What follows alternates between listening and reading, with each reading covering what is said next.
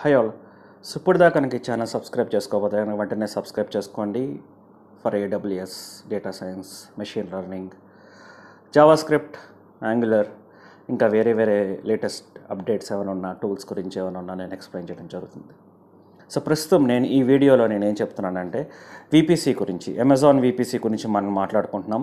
మనం ఈ అమెజాన్ VPCని మనం ఎలా ఎక్స్పాండ్ చేస్తున్నాం, ఈ ఐపీస్ ఉంటాయి. ఈ ఐపీస్ ద్వారా మనం 65536 అడ్రస్ మెయింటైన్ చేసుకుంటా, ఈ సబ్నెట్ మాస్క్ని డిఫరెంట్ VPC జోన్స్ తోటి మనం మెయింటైన్ చేసుకుంటా, మనం రన్ చేసుకుంటా ఉంటాం.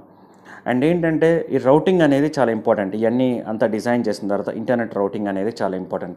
అసలు VPC అంటే ఏంటి? వర్చువల్ ప్రైవేట్ కంటైనర్స్ అన్నమాట. ఏంటంటే మనం అప్లికేషన్ హోస్ట్ చేసినప్పుడు ఈ సర్వర్ మెయింటెనెన్స్ అనేది చాలా ఇంపార్టెంట్. ఈ VPCs అనేది మొత్తం 23 రీజియన్స్లో మనం AWSలో ఆల్రెడీ మనం మెయింటైన్ చేస్తాం, AWSలో ఉన్నాయి.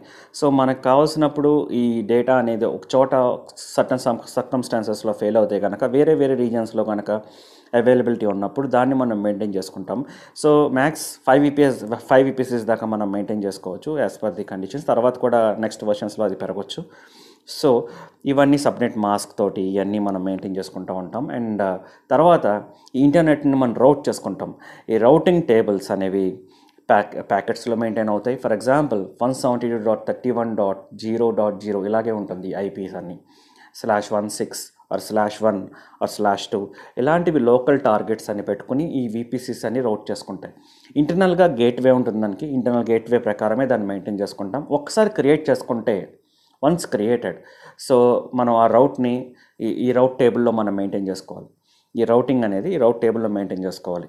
అసలు రౌట్ టేబుల్ ఏంటంటే ఫర్ ఎగ్జాంపుల్ ఇవన్నీ డైరెక్షన్స్ అన్నీ పెట్టుకుంటాము అండ్ యాడ్ చేస్తాం రౌట్కి.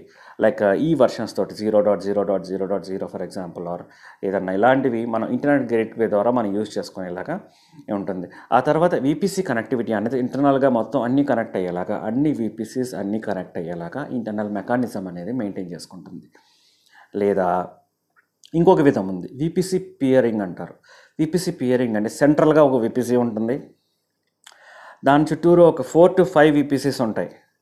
సో ఆ 4 to 5 VPCs ఈ మెయిన్ VPC కనెక్ట్ అయ్యి ఉంటాయి.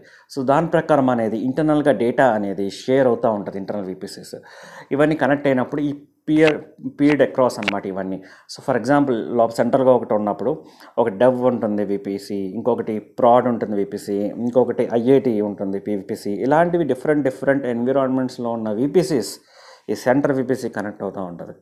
సో ఈ రకమైన కనెక్టివిటీ కూడా దీన్ని VPC పియరింగ్ అనే కాన్సెప్ట్ ఉంది అమెజాన్ AWSలోని. సో ఈ రకంగా మెయింటైన్ అవుతుంది.